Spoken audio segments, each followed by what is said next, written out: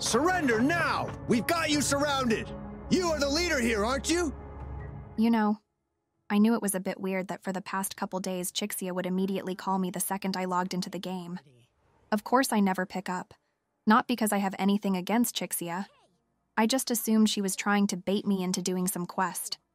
Turns out her calling you like a girl who's been ghosted is how Yinlin's quests start. So I may have skipped her dialogue by accident.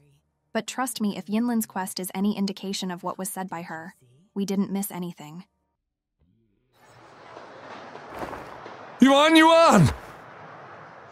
So, following the leads given to us by Chixia, we ran into a strange guy named Lirong. Lirong is with a little girl named Yuan, despite the game's attempt at changing her name to Wan. I am fairly certain it's Yuan. Lirong is acting weird. So like the good Samaritans we are, we intervene. Judging by the words spoken by Yuan, it seems that Lirong is her father. He just had a little too much soul glad last night. Yinlin shows up and managed to defuse the situation with Lirong. She appears to know Lirong and the girl, so we have absolutely no reason to get into any type of conflict with her. All she has to do now is explain to us how Lirong is the girl's father, which we can confirm since we heard her call him Dad. And he was only acting strange because of overclocking. As resonators ourselves, that would have been enough proof to at least know the girl would be in good hands, and we could go back to our echo farming. But guess what this dumb bitch decided to do? She just randomly attacked us even though we showed no attention in preventing her from taking the girl.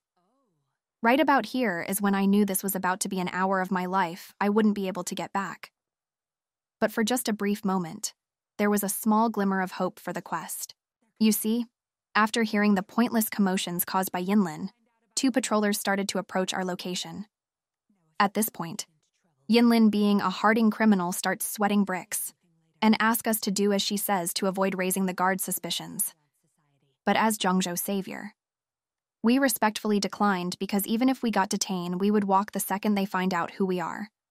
But this sleazy, good-for-nothing, two-faced call center scamming, backstabbing, politician at a fundraiser actually tried to frame poor Rover as a kidnapper.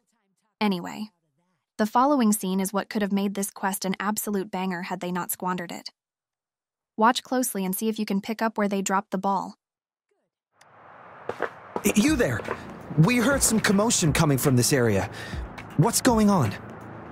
Nothing, officer. We were just hanging out. Really? Then what was that loud banging and shouting? Oh, this girl just tripped over. Poor thing nearly cried her eyes out. I'm sure it's just a misunderstanding. Is that so? Then what did you do after that? It seems she can't find her father. We were just trying to help. Right, Rover? I see.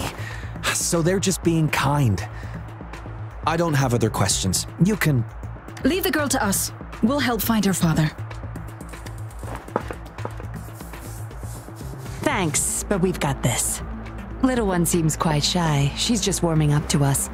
Wouldn't want to bother you further. Don't worry. You're not bothering us. It's our job to help civilians in need. Trust me, I understand how tedious a patroller's job can get. That's why I want to help. My name's Yinlin. I'm also a patroller. Here's my ID. Oh, a fellow patrol... You sure this is real? Never seen her around. You think I can't tell a fake ID when I see it? Shut your mouth. No reason you would have seen me. I don't work here. Just visiting Jinzhou on vacation. Ah, makes sense. Then we'll leave the girl to you. Thank you for your help.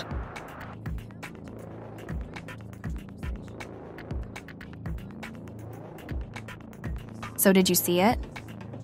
When I first saw this scene, I legit thought there were some serious misdirection at play here. When the senior patroller insists on taking the girl, I immediately became suspicious of her. Her facial expression and the firmness of her voice further fueled my suspicions.